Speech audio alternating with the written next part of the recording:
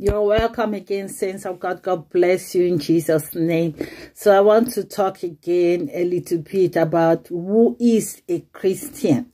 Who is a real Christian? If anybody ready to want to be living as a Christian, he is a Christian not because of what he is doing or what they are doing, but because the cross have terminated the life they used to have, the Adamic life, the old nature called the flesh.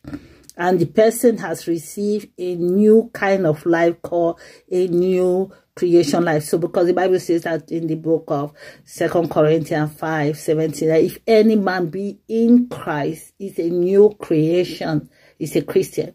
All things have passed away and everything has become now new. So God is not the author of or God is not double-minded, as I can say, because so many people who teach the double theology think that God can say, okay, I adopt you today in my family and I don't adopt you, or you are a sinner today and tomorrow you are a saint, or today you are, God is not like that. Amen. In Jesus' name.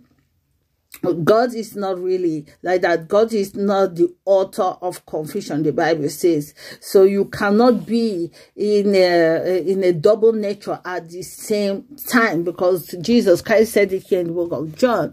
He said that he said, except a man be born again of the Spirit of God, he cannot enter the kingdom of God. Because what is born of the flesh is talking about the Adamic nature. And what is born of the Spirit is spirit. It's just like dogs, they have their puppies. It's like cow, they have their calves, So he's telling you that if you are born of Adamic nature, you are a sinner, you are a sinful nature, and God has nothing to do with it. And you have to be born again to the Spirit of God, to a new nature. And that new nature is called the new creation nature. So you cannot be in the spirit and in the flesh at the same time. You are one. You are in the spirit. You are born again. You have a new nature. You are a new creation. So you cannot live in sin when you already died to sin at the same time. That is it is like up and down, very unstable. The Bible says the double-minded person is very unstable in all his ways. So Romans 8:9 says that you are no longer in this